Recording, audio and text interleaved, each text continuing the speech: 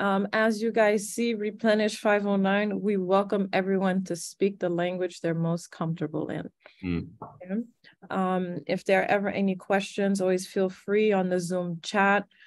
Post your questions, or you want some follow-up, some clarification. Do not hesitate to do so via Zoom chat. All right, so now to get the conversations going, Christian, I'm going to ask you to put the link on the Zoom board again, so that while our speakers are speaking, we can all play our part and capture those gems that we know that they'll be dropping. Okay, so I am going to spotlight, not really myself, but Allenby, who will be sharing his thoughts with us this morning. Yeah.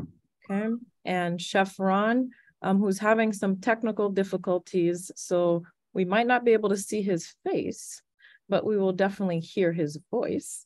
Voilà, there's Chef Ron. So he's on board, he's connected. So je vais passer la parole à Allenby. Allenby, who put some effort into presenting in English. Definitely appreciate that. So Allenby, you have your 5 to 7 minutes to share your thoughts. And when you hear some music popping through, that's your cue. Okay. Good morning, Eugene. Good morning, everyone. Thank you for being here this morning. Thank you especially to Publish 509 for inviting me to this panel discussion. I'm very happy today to talk about culture and more specifically cultural economy. My presentation will be on the fundamental question, is culture our greatest asset for us in Haiti? And if so, how to define a successful cultural economy? I'm going to rely on two major sectors of culture to try to understand these questions: performing arts and visual arts. The two sectors presented are, in my opinion, the most dynamic one. That even though international and national standards give Haiti the reputation of culture as our greatest asset. But is the economy around these two major sectors performing well? This is a great question. Take, for example, the case of the performing arts sector. Did you know when Haiti was Saint-Domingue until 1804, during the French colonial rule, an entire economy was organized around the performing arts.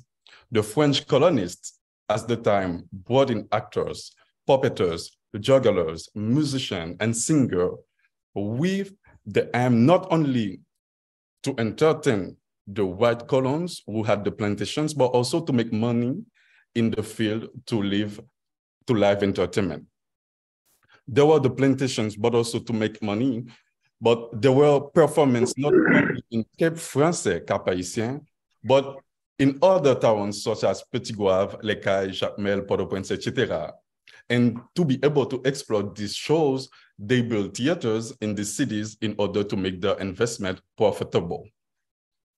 After the independence in 1804, in the Northern Kingdom, Henri Christophe also brought in singers, musicians, actors for the same purpose of entertaining, but also teaching Black people who were now free how to jungle and play theater and other activities in the performing arts sector. The idea was to organize shows throughout the Northern Kingdom and create an economy around by creating careers and activities. Throughout the 19th century, individuals as well as the state created performance halls in the main cities in Haiti. The expansion of the Bourg de Mer in the 1940 to prepare for the bicentennial anniversary of the city of Port-au-Prince include the Théâtre de Verdure, where famous opera singer Marianne Anderson sang.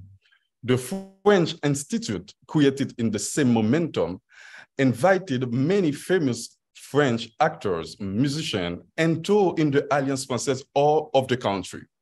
Local writers, such as Félix Maurice Olewa, started adapting classical plays such as Antigone in Creole. This continued during the other decades contributed by tourist boom, dance troupe traveler abroad to promote Asian folklore and music. But the Duvalier dictatorship sent many writers, screenwriters, and actors into exile or silence.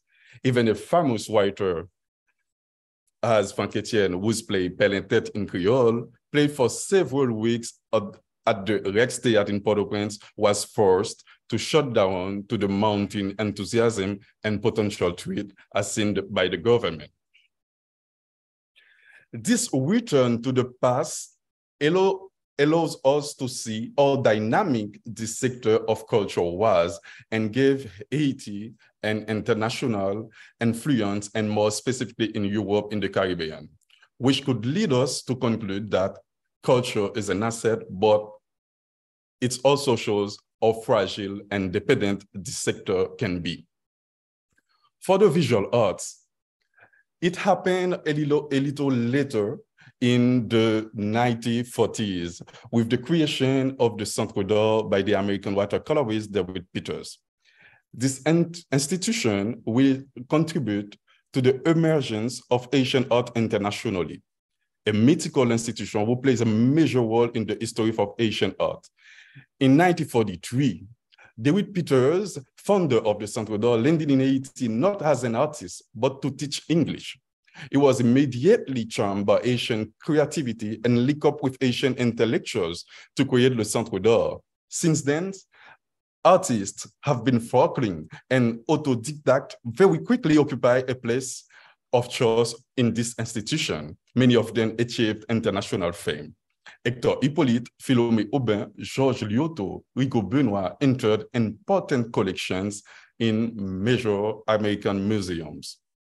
In 1945, André Breton, founder of the French Surrealist movement, visited Haiti with Wilfredo Lam, major Cuban artist. They both bought works by Hector Hippolyte, and Breton deserves praise the surrealists from the topic. Le Centre d'Art attracted the attention of potentials and art collectors around the world. René Darnoncourt, director of Museum of Modern Art of New York, MoMA, traveled to Haiti and purchased works from the Centre d'Art for the museum. His friend, the millionaire, philanthropist, and future Vice President Nelson Rockefeller does the same. The Cuban critic José Gómez Sicre discovers at the Centre d'Art the works of popular painters and creates with their works the first exhibit of Asian paintings in Cuba.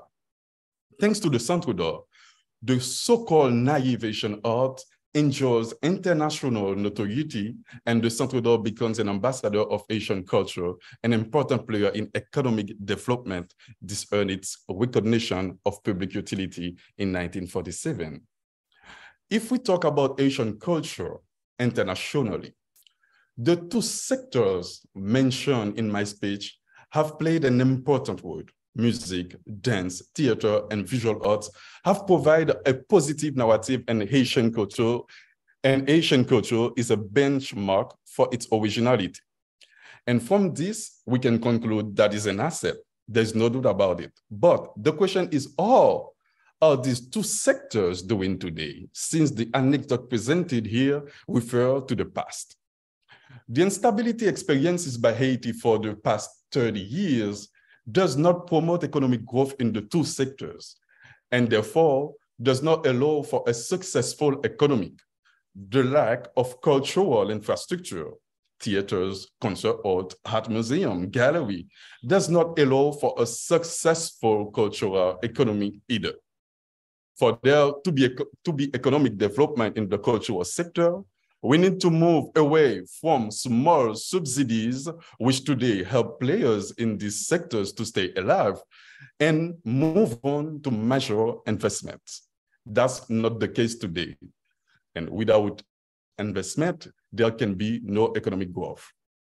Another important aspect is to be able to measure what the cultural sector contributes to the national economy. And if we go back to the case of arts of performing, more specifically in the music sector, what we can observe, We see that the majority of musical groups no longer reside in Haiti and therefore do not pay taxes in the country. And if we have to talk about economics of culture, we must immediately think about the taxation of culture. With more than 80% of musical groups and musical artists living abroad, we cannot say that Asian music impacts the national economy, and especially when we know the problem of copyrights that these artists suffer. And it is also the same for the visual arts, whose art market is almost non-existent in Haiti. So the little money there's in this sector does not allow it to impact the national economy. This sector also suffers from copyright infringement. To conclude, I would say that culture can be an asset for the country, but in addition to investment, it must be part of a clear development policy. And this policy must be defined by the regulatory, which is the Minister of Culture, which is not the case today. We can make culture an asset and create an entire economic around it, but this will require, one, more investment, two, the professionalization of the different sectors of Asian culture, three, develop observation tools, cultural observatory, facilitate public-private partnership, and include the profession of artists in the labor code. Thank you. Thank you so much for that, Allenby. Vladimir, I think you just set the scene for you as well in terms of the needed public policies in order to support this structure and the importance of it. Thank you so very much, Allenby. That was very, very insightful. I'm going to pass it on to your co-panelists, Ron Duprat, to complement and give additional insights to what Allenby just stated, but looking also how the creative industries can capitalize not only within the sector and not only within the country, but looking at un peu transversal in terms of location, so international aspects of it, and even tapping into other industries to make sure it's sustainable and revenue generating. Okay, so Ron, I'm passing over the mic to you, and then we'll do the Q&A for the entire audience afterwards. Good morning, everyone. I hope everybody can hear me. Can everybody hear me? Yes, we hear you well. Oh, perfect, perfect. Again, I'm so excited to be with you guys this morning. For me, it's an opportunity of a lifetime, something I will cherish for the rest of my life. As a kid growing up in Haiti, for me to have the opportunity to carry Haiti, doesn't matter where I go, to talk about Haitian cuisine. When people said, well, Haitian cuisine, it's a Caribbean cuisine, but for me, I always put the Haitian culture in the forefront. Are we moving fast enough to help Haiti in the culture side, where there's food, music, theater, art, whatever it is? I just don't think we are moving fast enough. Again, thank you for this opportunity to share my life as a chef, as a kid growing up in Haiti. Went to the best culinary school in the world to be able to share my passion. Some people think it's a job. For me, it's my life to be able to reach out to young chefs. I was talking to Regine before. I said, before I got on Top Chef, most of our Haitian chefs today was Haitian, was Bahamian, was Jamaican, was everything but not Haitian. But after I went on Top Chef, there were so many Haitian chefs. I think this is something I would take to my grave because I wasn't afraid enough to say I was Haitian. So let's talk about the Haitian culture. When we say Creole, where there's New Orleans, where there's St. Lucia, wherever I go, for me personally, how can we match the Haitian culture? How can we have growth to help Haiti move better? Are we moving fast enough? Not only everyone on this panel, the 59 people, how can we take the 11 million people with us to talk about culture, to put culture in the forefront? Everybody in Haiti heard of Karel. Karel can talk about everything, whether it's food, whether he traveled all the way to go to the restaurant or travel the world to talk about food, whether it's rum, whatever it is. It will take more than 59 people to share the light in Haitian culture. I think it has to be a collective effort of all of us. Not only if you see a tourist pay ticket hotel to go to France to have good food, or to go to Italy to have pasta, what can we do? What is the missing piece where Haiti cannot support itself in the tourism sector? Let's look at our neighbor, the Dominican Republic, what they're doing. Why can't we do the same? Jamaica, Bahamas, Turks and Caicos, everyone else. What can we use that platform to help Haiti in the forefront to talk about Haitian culture? Are we moving fast enough? As I said before, I don't think 59 people can change it, but if every one of the 10 million people became ambassador of the culture of Haiti, guess what? We will never have problem. We will never depend on anyone else. Everyone will have a sustainable job where everybody earning pay and life will be better. For me as a chef, as a kid growing up in Haiti, whether I'm cooking for a diplomat, doesn't matter who it is, I am who I am because I'm Haitian. I think I'm getting paid more because I'm Haitian. And I think the Haitian culture helped me. But how can I take that to trickle down to help the Haitian economy, to talk about Haitian culture, to get everyone on board? Okay, wonderful. Thank you. Thank you, Ron. Are you still there? I just want to make sure that. Yes, I am. Okay. I am. So I was going to my notes. I think this is one of the few things I can say that feels so good. Thank you, Regine. I think there should be more people like you to help move Haiti forward. The positive messages, the replenish. What can we all do? As I said, 59 people cannot change the landscape in Haiti. But if we talk to 10 million Haitians and they all become ambassadors, let's go visit Haiti. Let's go visit Le Cap, Cape Haitians. So the stuff is under our control, but what can we control? We can do that. We can invite people to Haiti. We can put Haiti in the forefront. I think that's the best message I have. Very bien. I like that. So we have a potential, let's say we have a positioning where all of us as Haitians can and should serve to change the narrative on Haiti, so that no matter what the industry is, we can serve that purpose, because it is a major blocker. And with all of our expertise, our skills, we have opportunities to have a more positive narrative on Haiti and enable more people to capitalize on that. Thank you so much, Ron. I appreciate that a lot. What I'm going to do next is I'm going to share the mural board on my screen now. We started capturing gems.